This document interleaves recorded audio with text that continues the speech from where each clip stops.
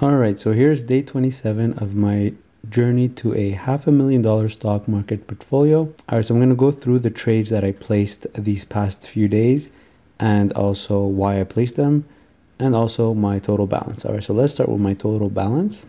So in my RSP, equity is 17,105. In my TFSA, 55,226. So it definitely dropped. And then finally in my margin account, 4167, so that one definitely dropped. 76,498, very disappointing.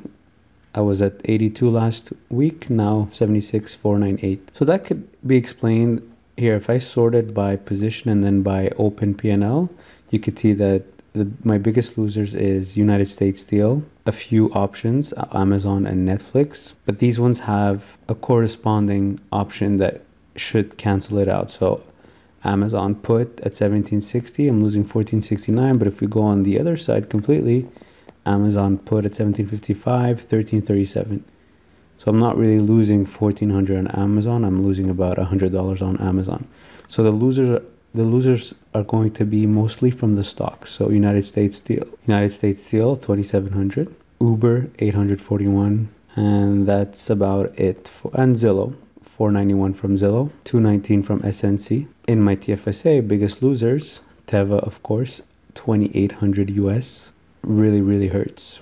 Grubhub, 1800, just Sepeki Energy, 1500. Neo, 1184, the stock dropped 25% this week. Immunogen, 1000. Afria, 800, really bad decisions. And then in my RSP, you've got Novavax, 5200, 1000 Square, 700 L Brands. It's really disappointing. I don't even know why you're still watching this video. Regardless, I'm not giving up. I've got a strategy and I'm going to stick to it. So my strategy really is to find a way to generate income every month, regardless of what happens to the market. That's what I'm looking for.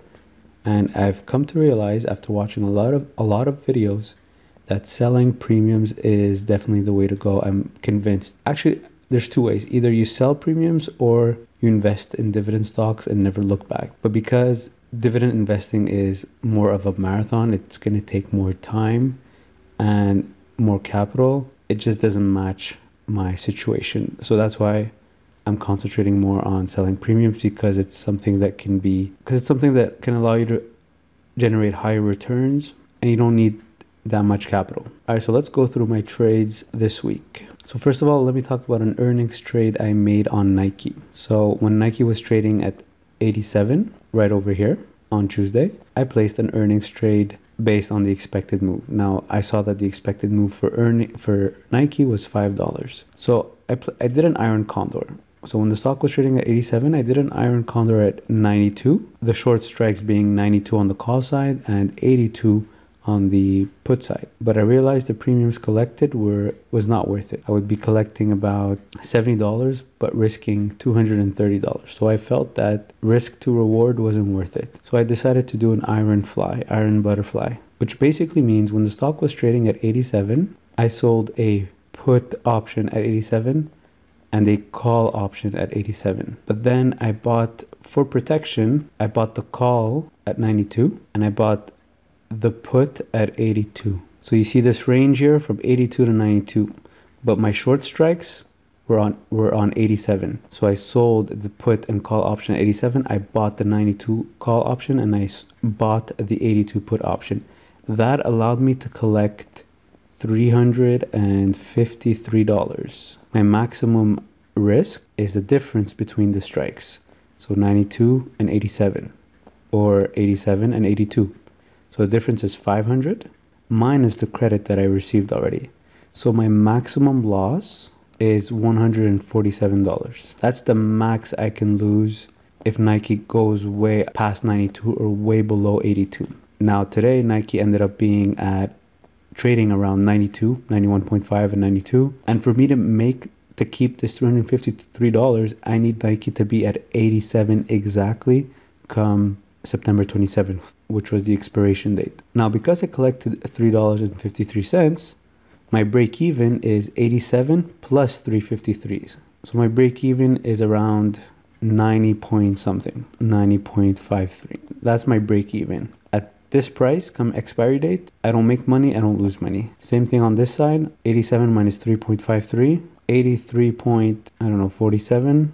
So this is my break even on this side. So anything in between this is profit. So come expiry date of September 27, if Nike's trading anywhere between 83.47 and 90.53, I'll make a profit. My maximum profit though is around 87. So the graph looks a little bit like this. So now this morning, because Nike was trading close to 92, so it went past my break even. And because I don't want to hold on to it till the expiry date, I closed it right away at around 10 o'clock. I ended up closing this whole trade for about $400. So I collected $353 to open the trade, but I closed it for $400. So I lost about $47. So I actually saved myself $100. I didn't wait till max loss. I closed it early to lose only $47. Obviously, I went into this trade hoping to make profit, but it happens. Sometimes the stock does go outside the expected move being $5. Now, the stock didn't go outside the expected move, but it came very close. And because I decided to sell an iron butterfly, my break even was only $3.53 away from 87. So my break even was actually smaller than expected move. If I had done an iron condor where I just sold the 92 call and the 82 put, the problem is I was collecting very little premium compared to the risk that I was going to hold. So I lost $47 on this earnings trade, plus commissions, of course, of about $16. So yeah, this was a bad earnings trade, but could have been worse. But it's part of playing the earnings game. The more earnings trade you place that makes sense in terms of premiums collected, you should end up profitable at the end. All right, so that was one of the trades I made this week. So if you know, I had an iron condor on Apple. It is looking profitable. I mean, I sold it for about $80, and as you can see, I could close it here for anything between $38 and $54. But with commissions of $16, it might not be worth it. So I'm gonna have to hold on to it.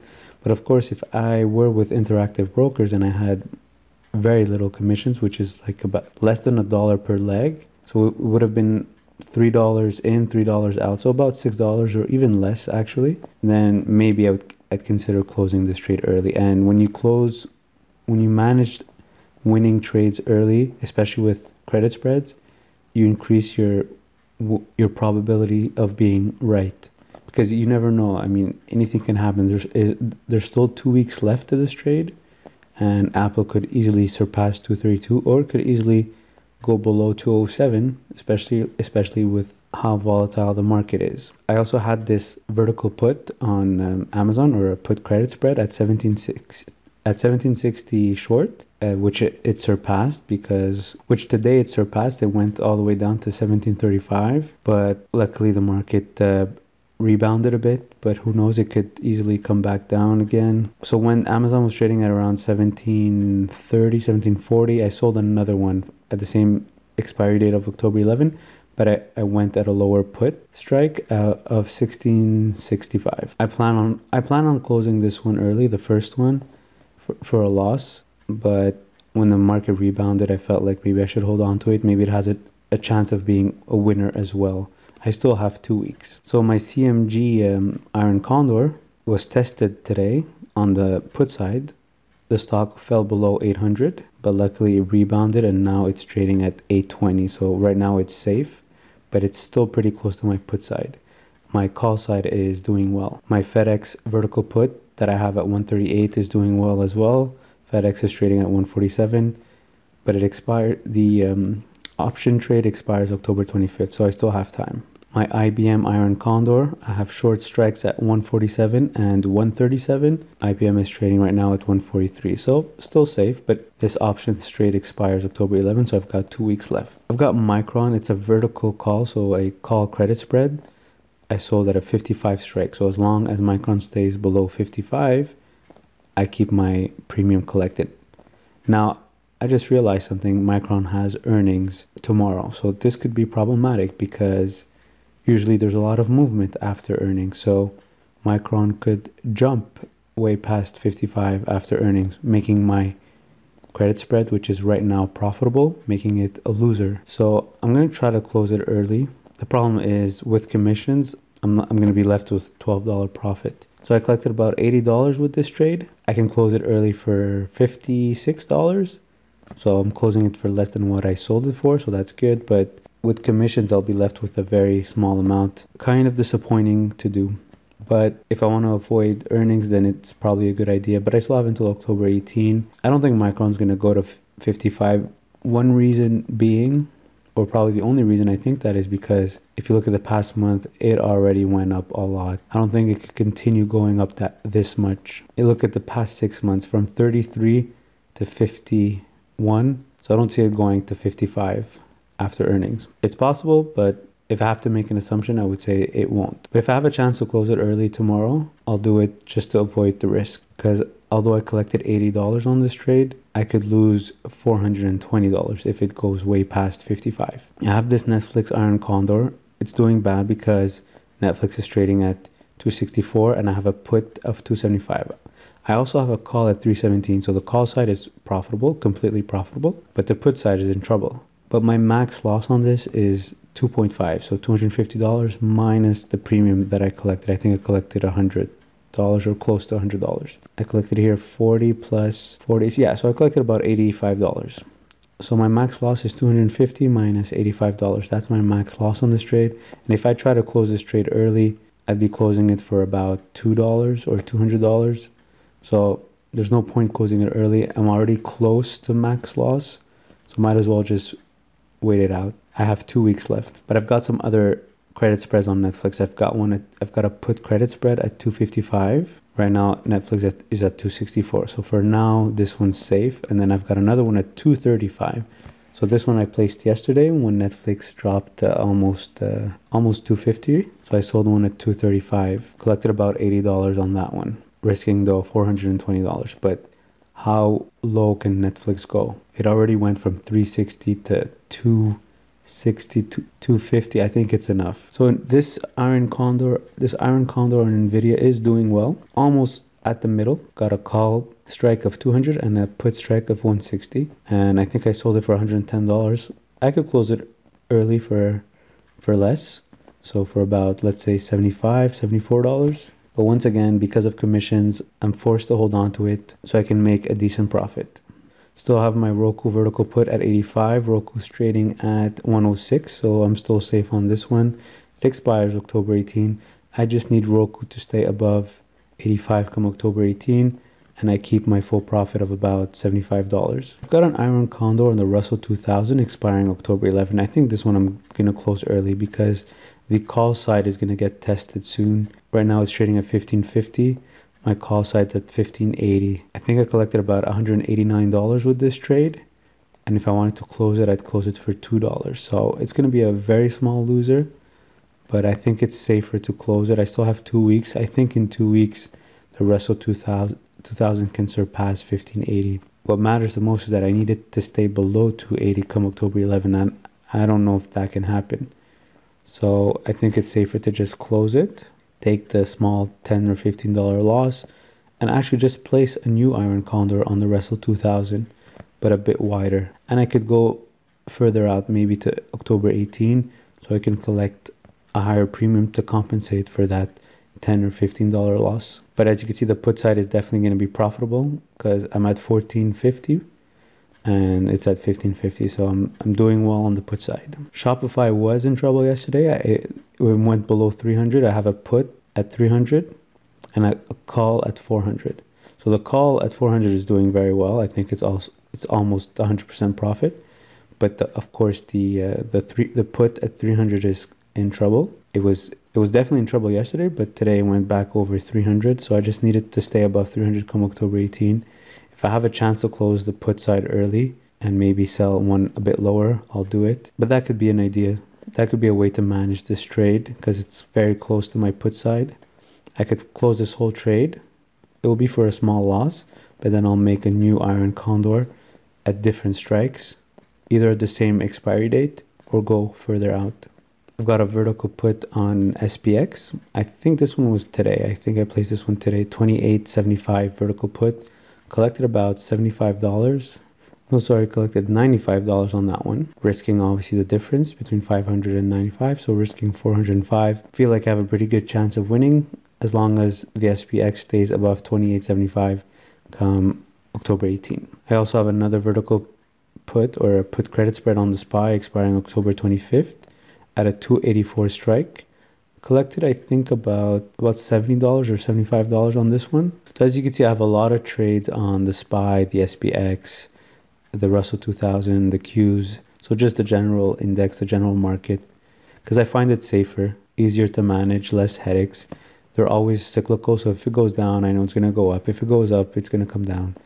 But a stock can really surprise you, like Netflix. It's hard to predict. Tesla, I have an iron collar on Tesla expiring in 2 weeks. It's a little bit close to the put side, closer than I want it to be. The call side is doing very well, almost 100% profitable, but the put side is a little bit tested. But it actually dropped because the general market dropped, so it's just a matter of waiting for the market to rebound. But when Tesla dropped to almost 217 yesterday, I sold another vertical put at a 200 strike expiring October 18, collecting $100. So as long as Tesla stays above 200 come October 18, I keep the full $100. But most likely I'm going to close out the trade early. If you remember, I already had a Tesla put credit spread, I think expired September 30th, but I already closed it early for $45. I had collected $100 and I closed it early for $45. But what's annoying is the commissions again. So 100 minus 45, so that's my profit. 55 minus $16 of commissions, so down to $39 profit. From $100 to $39 of profit. And I've got this put credit spread on Ulta Beauty, collected I think $80 at a 215 put. So as long as Ulta stays above 215 come October 18, I keep the full $80. And right now Ulta is trading at 235, so this one's doing well. And finally, I just want to talk about my 100 shares of the Qs. So the Qs actually dropped all the way down to, actually we could see today, the low of today, I think it dropped all the way down to 186 today. So it's a little bit nerve-wracking, but surprisingly, stock bounces back. Now it's trading at 190. I bought it at 191, but it's trading at 190. But I collected $151 from this in 1 week.